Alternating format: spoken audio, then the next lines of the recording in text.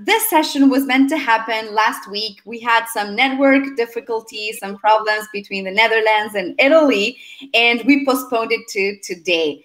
And the other reason I was very excited is we have an awesome, a stellar super guest today. She is a TEDx speaker. She's a consultant with some of the world's most important brands, and she's a phenomenal opinion leader.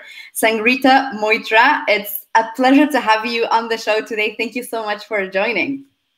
Thank you for inviting me, Valentina, and you're the kindest with your words.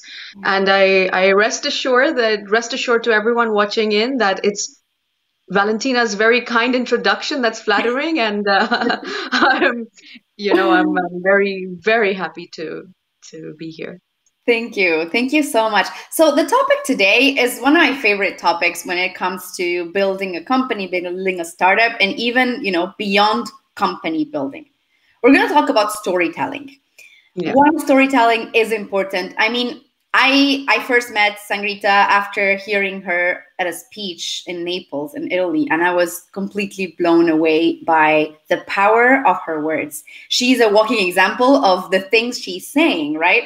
So can you start telling us a little bit about, how you got to the point where you are? How did your career evolve into this sector? And what was that experience that you had that kind of shaped this career and this profession? So it all started when I was 5 years old, or I think I was 4 years old, in my kindergarten days. And I was in this town. I grew up in this town/city in India. And my English teacher noticed that I had a flair for expressing myself with words. And she noticed that my English teacher, Mrs. D'Souza, she noticed that in my elocution, or I was reading some poetry. And she said, you know what, stay back after school or after your kindergarten hours and let me teach you some things. And then she began to teach me, and she gave me like little pieces of poetry to practice and read out, and basically led to me doing my first keynote when I was 5 years old, which was very cute and it's nothing big. But I remember my parents being so shocked because it was our annual kindergarten cultural or dance festival for children, like, those annual events. And I welcomed all the parents, and I spoke for like 5 minutes, and my parents were like, our daughter can speak like this? We never knew, So growing up, I think also, just as you always have those children who gravitate towards indoor skating or swimming, I was the one who took up public speaking. So in my childhood, I think until I was in my late teens, I had competed in over 100 public speaking, debating, elocution, storytelling, oration competitions. And what that does is, number one, you train it, like you train your brain and you train the skill like an athlete, because you're always training to compete. The second thing that it really did for me was, and I always tell people, whatever you're doing, you must throw yourself into a competition. And not because you need to be competitive and fight, but because when you throw yourself into a competition, you push yourself to find the best in you. And I, till date, even now at this very old age, at this rather mature adult age, even now I have found that it is only when I'm in a competition that I really push myself to find my best. And that practice taught me how to find my best in my normal daily life. So I think that mindset shaped me from a young age to always know how to get the best out of myself. Then I was always, from a young age, I was so fascinated by the brain, by behavior, by communication, by why people think the way they think, why they behave the way they behave, what is the impact of our words. And I went on to study neurobiology. So I specialized in neurobiology in my master's degree. I came to the Netherlands. I graduated. That was the peak of recession in the world. I think the world was just recovering from recession at the time. So I went into the corporate industry to make sure I could provide for myself. But even then, I chose corporate management in neuropsychiatric illness studies. So I was working in a very corporate environment, but I was monitoring the global studies in schizophrenia, in bipolar disorder, in major depressive disorder. And there were two things that it really taught me. Number one was being in a corporate environment, working with clients and vendors. I could observe how the power game works, and I just happen to be the kind of person who loves to find patterns. And I could sense some patterns in the way there was a shift in the power game. There was an imbalance, and how people were more focused on being a bullet list of skills than really showing the decision maker who they are, rather than just focus on what they do. So that was something that I really learned in the corporate environment. And the second thing was working with these major global neuropsychiatric illness studies. It really taught me the impact of the brain on your behaviors on your communication, and how that communication impacts the relationships, impacts how people react and respond to you, and basically the outcome of all those experiences. So what will be the outcome of your experiences, of your interactions, of your communication, because of your behavior? So that is something that really fascinated me as well. So I think it was about 2016 or 17. In the meanwhile, I was also participating in a lot of debating, public speaking competitions in Europe, and I won quite a few awards. So people started, asking me, okay, or noticing me. And then I had already started creating my own content by then, because even though I was so happy to have my corporate job, I knew that I wanted to do something more. So I started creating my own content about, transformation, about what is the power of your story, the power of your words, what does it take for you to speak up and stand out and be seen. And then 2017, I participated in a TEDx idea contest, and I won that contest. So out of like many, many people, you have to go through a series of rounds, and then if you win, then you get a spot on this big stage. And I won the competition for one of Holland's biggest TEDx platforms, which was TEDx Rotterdam. And that's how, I would say, long story short, it all went. And then I got invited by clients like Nike, Booking.com, Shell, Tommy Hilfiger, ING Bank, National Nederlanden, which is like the pension and risk branch of ING Bank. So I do a lot of advising, I do trainings, I do speaking, strategy. I've also worked with a lot of startups, startup accelerators like Startup Bootcamp. I spoke at Startup Extreme. And then I was at the Opus Fund Enterprise Camp last year, where I met you. Yeah. So that's in a little nutshell with what I do and how it all. You said something just now that is very powerful, right? It's a question. What does it take to be seen? What does it take to be seen and heard? Not only as a person, but also as a brand. I'm thinking, in terms of creating that brand story, which you were talking about so much in your talk, right? What does it take?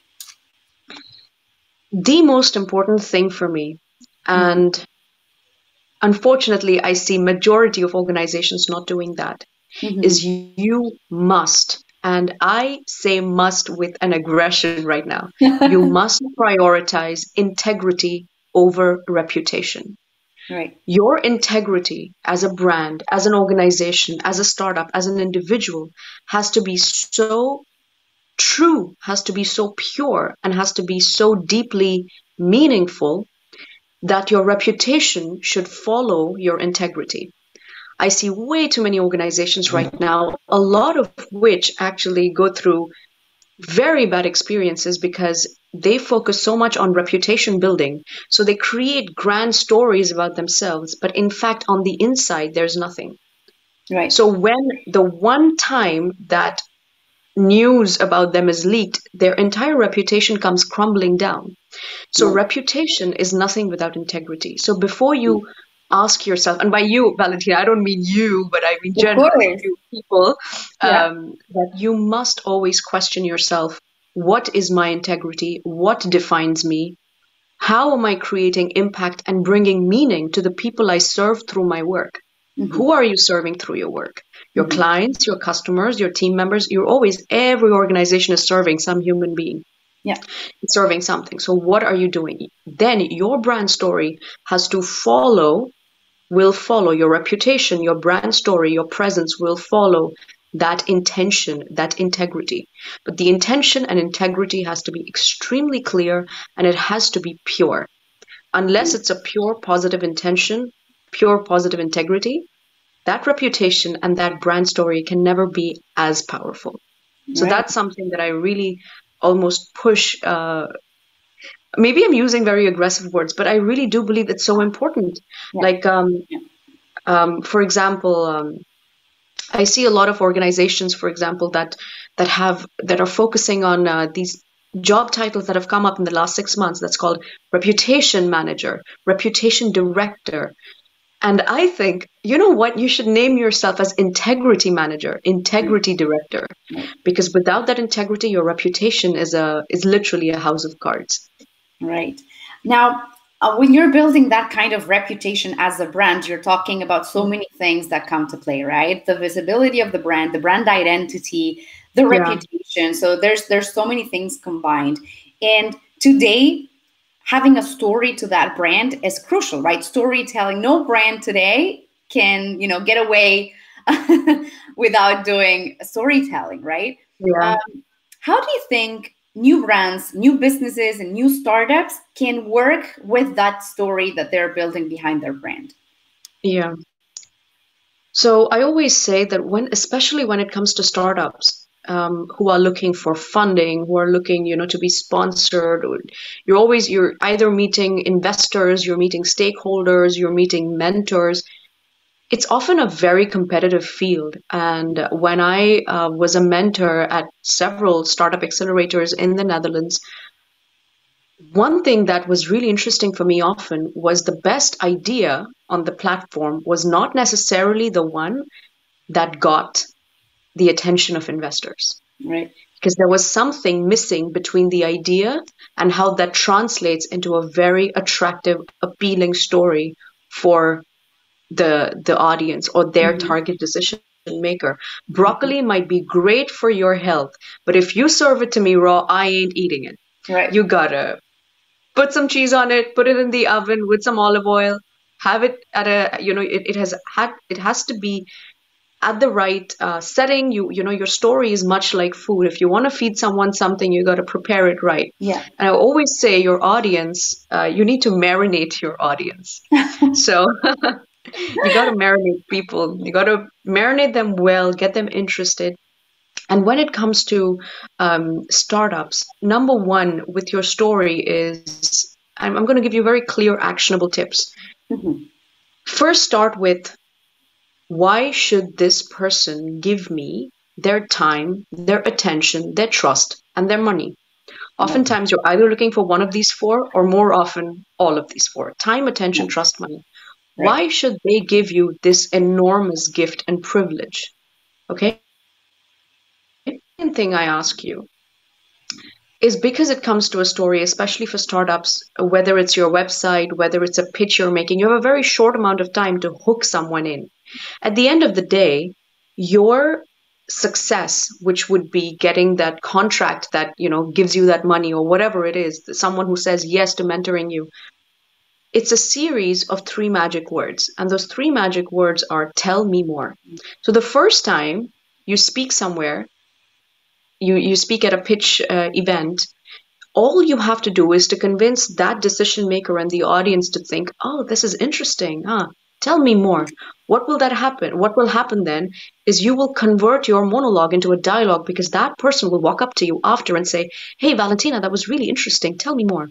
You will tell them more. Your only intention with that discussion is for them to be so interested that they say, I think this would be interesting for our board members. How about you come to our office on Tuesday in the afternoon and we have a chat with our board directors? The second, tell me more. That gets you into a meeting room. So all you have to think is a succession of tell me mores. So start with, why should someone give me their time, attention, trust, and money? The second hack, so let me structure this as a series of hacks. The second hack that I would share is, think of it like a slogan, okay? So Nike says, just do it, right? And every slogan has a very emotional feeling attached to it. It has a pathos. Pathos is emotion, Mhm. passion, connection. What would be the pathos of your brand story? How would people remember you emotionally? If L'Oreal is because you're worth it, and Apple is think different, Nike is just do it, what are you? And I would just challenge you beyond even your startup, and I would challenge you to think of it as an individual, whether you are an Ahmed or you are a Yaroon from Holland or you are a Hanukkah or whoever you are watching this, what would be your slogan as an individual, as a professional? Start with that, because unless you know who you are, you won't be able to express what you do. Second step would be, what would be that slogan, that catch for your brand? Why would it matter? How does it relate to what your brand offers in terms of solution services? Mhm. And the third hack would be, and I find it very, very useful, is if you had to compare the work you do to an to a metaphor, what would that be? Like, for example, let me give you an example. I once did a workshop for cancer specialists, oncologists in the Netherlands. This was about 1.5 years ago.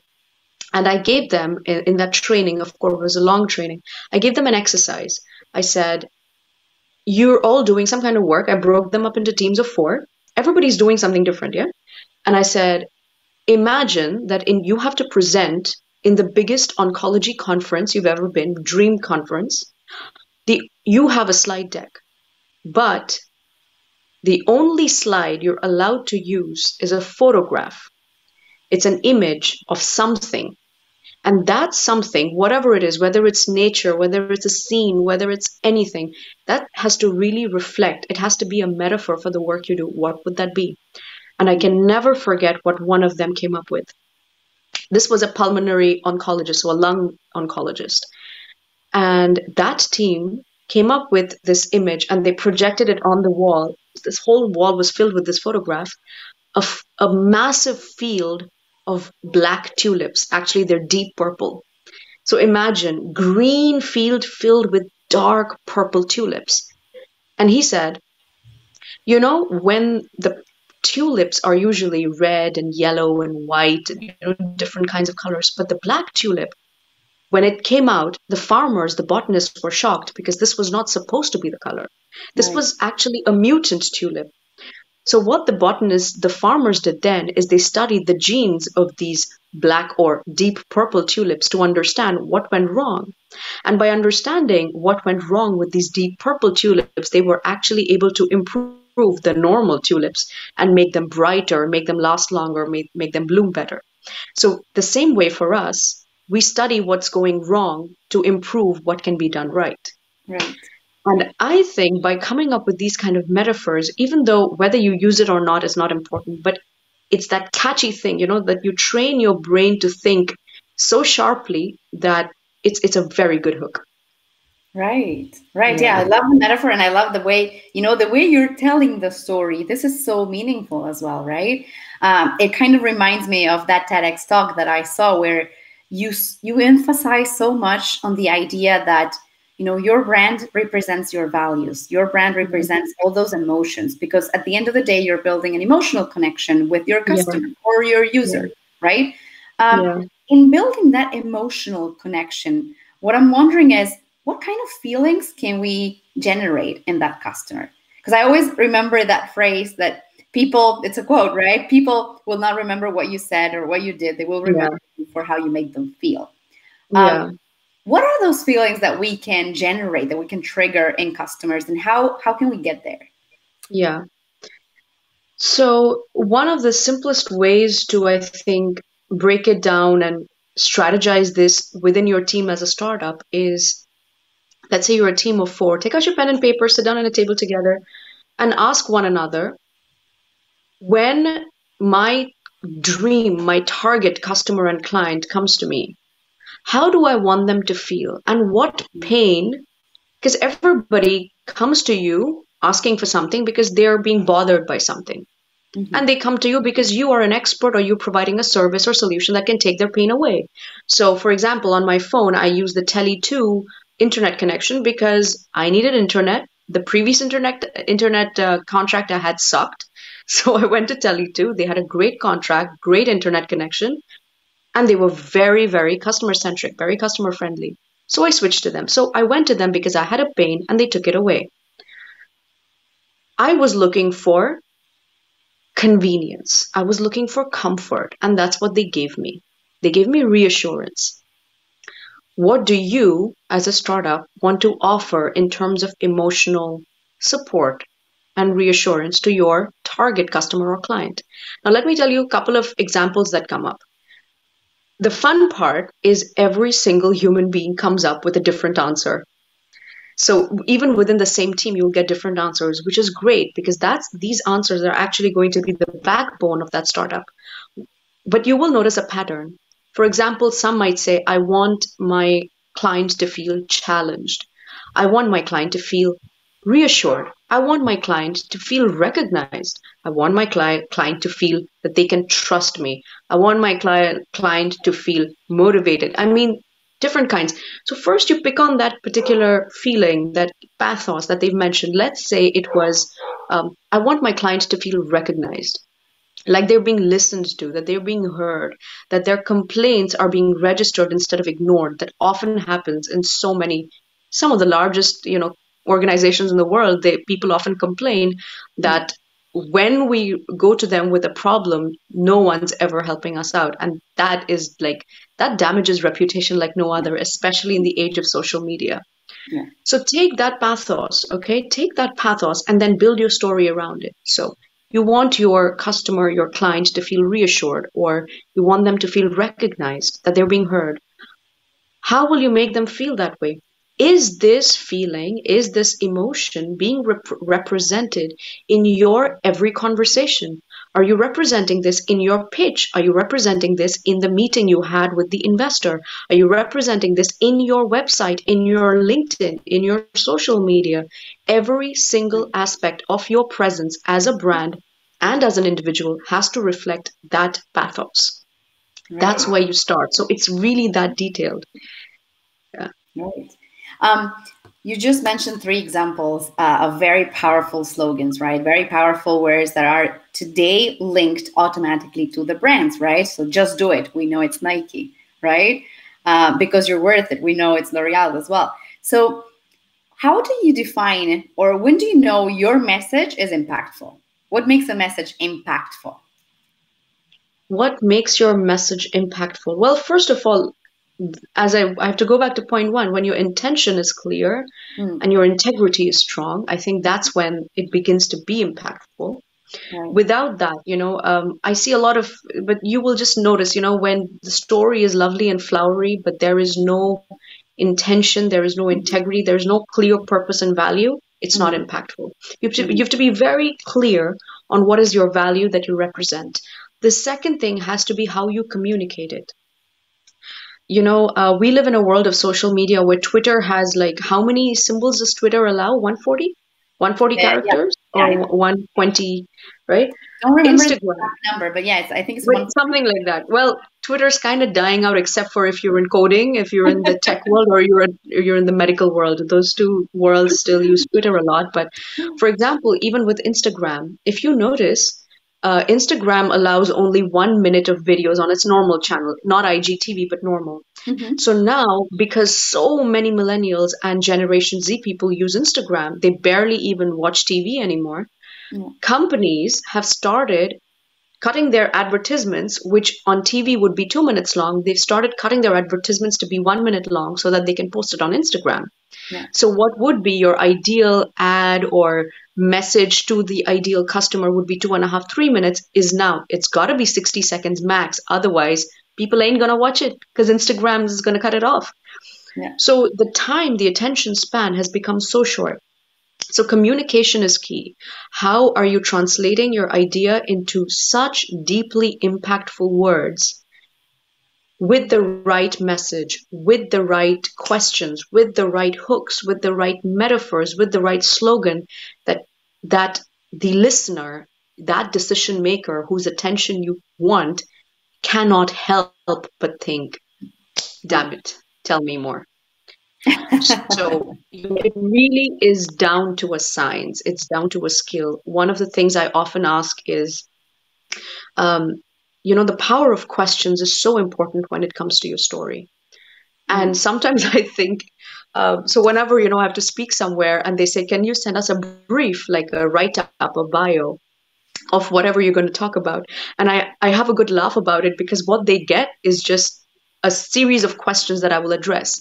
And one Right. time, the person asked me, but Sangbreeta, there are so many questions in the summary of your talk or your podcast interview. Can't you tell us, the solution? I said, no. If I don't ask the right questions, they will not be triggered to find the right answers. Right. So you have to, questions are provoking. And let me give you an example. Have you heard of Simon Sinek? He gave Yeah. this very famous talk, Start with Why, right? Yeah. Yeah, And definitely. right, so 2009 was the year he gave that talk, and he asked a very simple question in his talk. He said, why do you do what you do? Hmm. And not only his 20-minute or 18-minute TED talk, but his entire work since 2009 or perhaps even earlier. Are you there? Okay, you froze for a bit, so Yeah, I you're lost you for back. a minute. I'm back. Where did you last hear me? So when Simon Sinek was doing the talk. Yeah. So Simon Sinek asked, why do you do what you do? Yeah. And his TED talk, his 18-minute TED talk, was basically answering that one question. But you're kind of frozen up again. Are you okay? Do you have internet? Okay, you Sorry. froze again. No, Yeah. no, it's okay. But did Something. you hear me or did I get cut off or? No, it got cut off when he asked the question, right? Yeah. Why Okay. do you do what you do? And then I Yeah. always get caught in the same part. The podcast is like, we're done here. This is the most, this question is it. Oh, you're frozen again. Yeah, sorry. Oh, no problem. You're back. Don't apologize. It's not you. It's the internet. The bat messed everything up. Don't worry. Um, so his entire 18-minute talk was focused on answering that one extremely simple but deeply provoking question. Because all these people across the world, they were listening to this talk and going, sorry to swear, but they were thinking, shit, why do I do what I do? I have no freaking idea.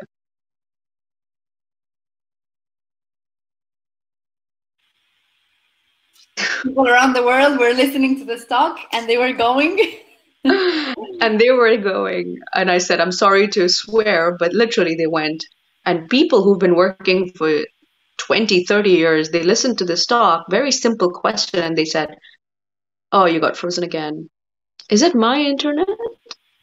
Yeah. Just Hey, I don't know. Is it my internet? It seems fine. it's gonna freeze for a minute, but just Okay. keep talking because it keeps coming back. Okay, okay.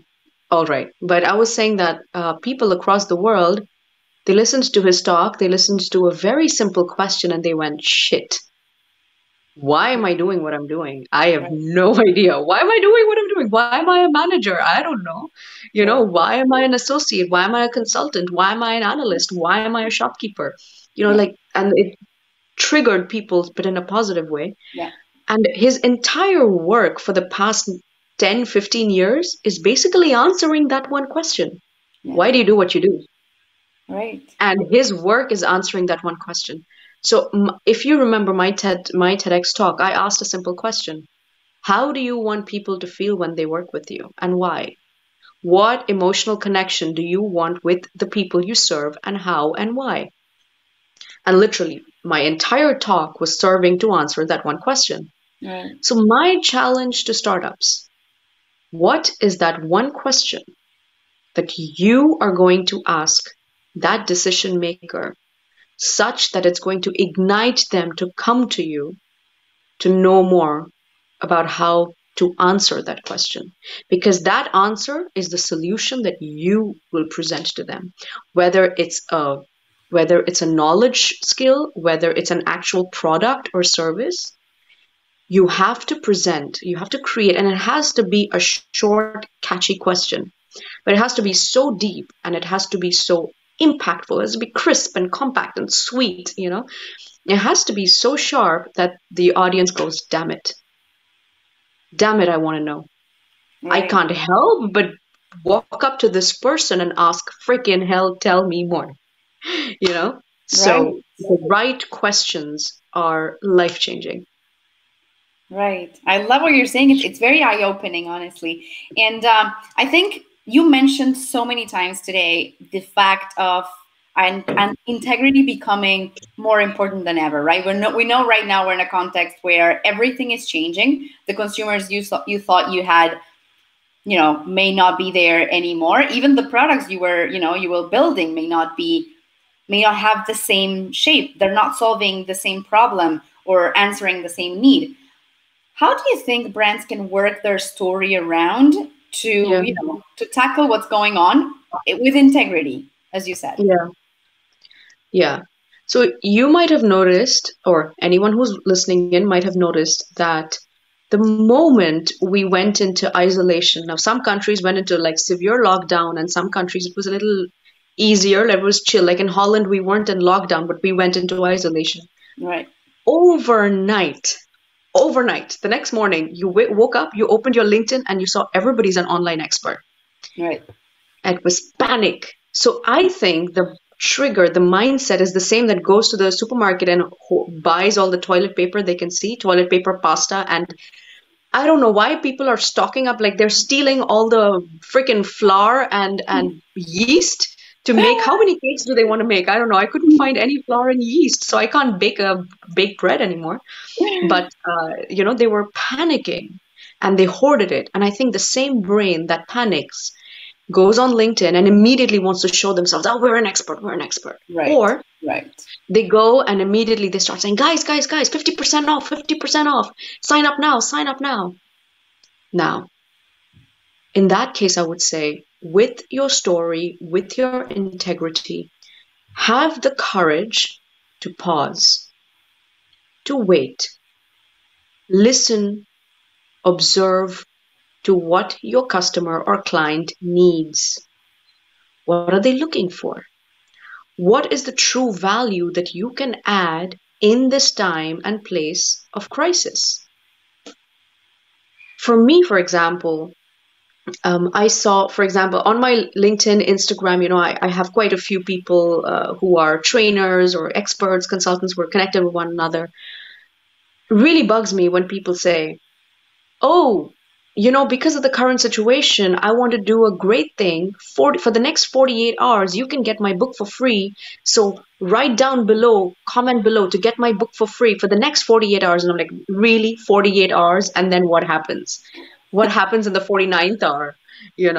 So don't use marketing gimmicks to be relevant.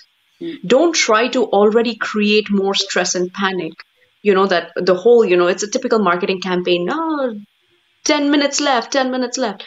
Don't try to go into that typical bandwagon and stop trying to push your product onto someone's face. Yeah. Think for a moment, have the courage to step back, observe, and this is the time to strategically connect with your customer and client. You can connect with your customers and clients. Sorry, one second. You can connect with your customers and clients, and you can truly build deep, meaningful relationships, but you have to be extremely patient. You have to ask them, how are they? What's going on with them? And you have to have the ability to let them say, let's talk at a later time. You have to have the ability and the grace to let them ignore you because they're so stressed. Mm-hmm. And how you position yourself on social media is going to play a big role, because right now people are observing. Don't try to sell because no one's buying. Stop trying to sell because no one's buying. But it's a great time to manage your brand presence. So either show your value by showing your expertise of observe what's happening in the world and write knowledge posts, write articles on how you think you can offer solutions regardless of the product you serve. I mean, you could write something completely not related to the product you're serving or you're selling, but simply, you're trying to solve a problem that your customer is facing. Write something like that. The second thing is have a very deeply honest discussion with your with the person you're serving and try to understand what do they really need. I think right now so many people are trying to sell.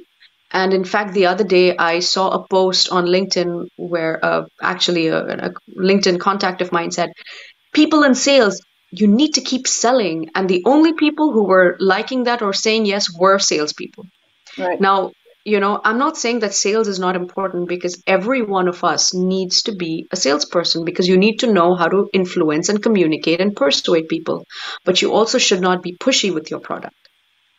So whether as a startup, don't be pushy on your investors. As a startup, don't be pushy for whatever support you need or whatever, you need to get to the next step, but observe, what do they need? Instead of thinking, what do I need? Think, what do they need? And how can I be the bridge to get them from this problem to their solution? Sometimes, really, I think in a time of crisis, waiting it out, being very strategic, being shrewd goes a long way. Observe people, understand their behavior patterns, see what's stressing them out, and then see how you fit into that picture.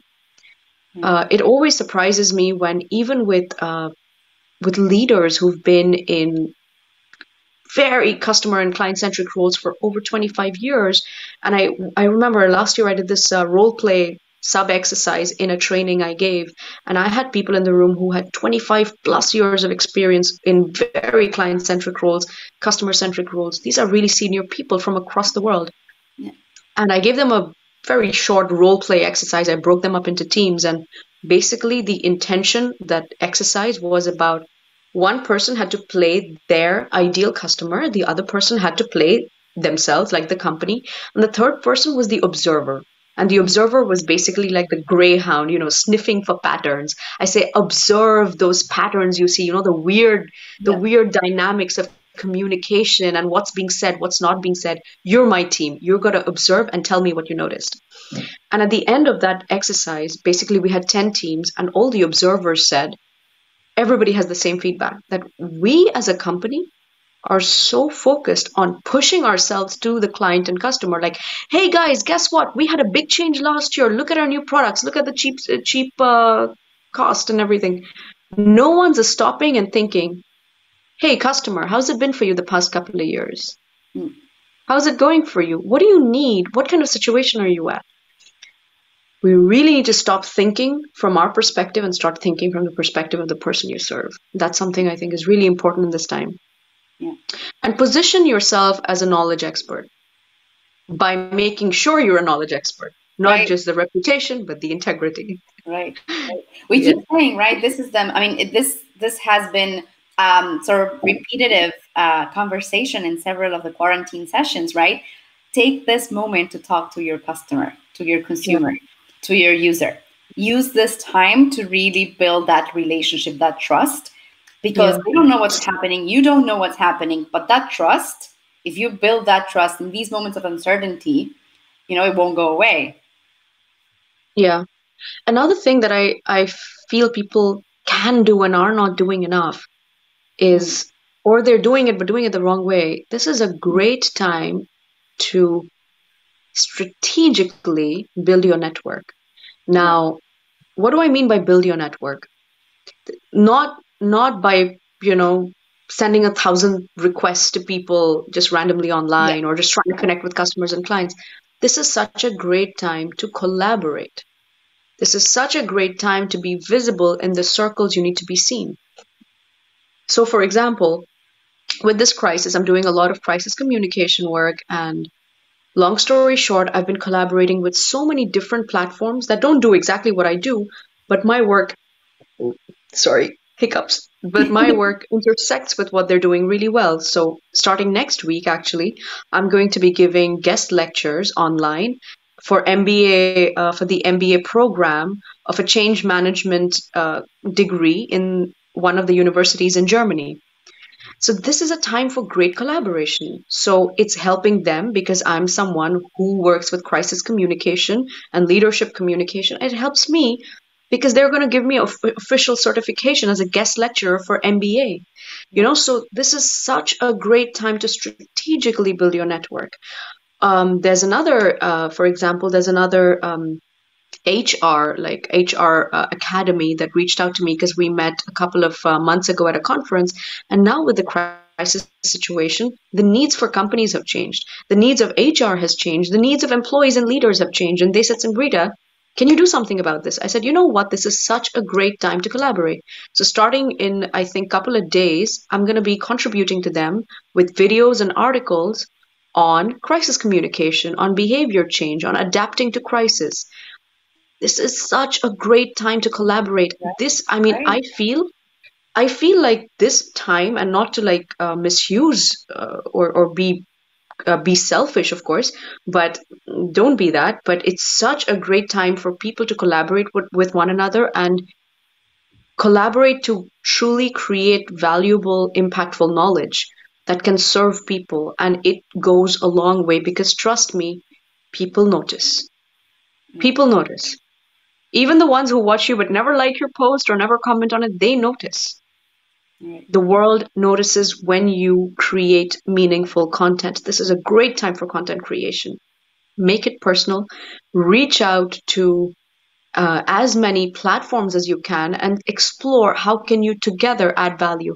If you approach it from the perspective of, I want to do this because I need something for myself, people are not going to respond. But if you take it from the perspective of, this is what I'm doing, I think what you're doing is so interesting, it intersects really well with my vision or our vision. How about we do this one thing together, collaborate on, I don't know, a podcast or a piece or an article or a product. Like some people I know who are collaborating to create webinars, who are collaborating to create user-friendly toolkits for people to use, you know. Can you collaborate? Can you do something to join forces and contribute to the people you serve? Such a great time to do that because people are listening, people are hungry. Yeah, definitely. Definitely, I couldn't agree more. And I think it's a great way to end this conversation on a positive note, sort of, because there is a lot of room for lots of things that we can do as entrepreneurs, as consultants, as independent professionals as well. There is a lot of things that will, there is an economic crisis happening already now, and it's gonna get worse. But also, there's a lot of room for things that we hadn't planned for 2020 and for 2021. So yeah, I think thank you so much for all these insights. I love your vision and how you really embody what you say. The power of storytelling, the power of your words are I think very insignificant, very powerful. So thank you. Thank you. And I'd love to leave this with some 3 simple words that I so deeply believe in, that adversity triggers opportunity. And we must never forget that.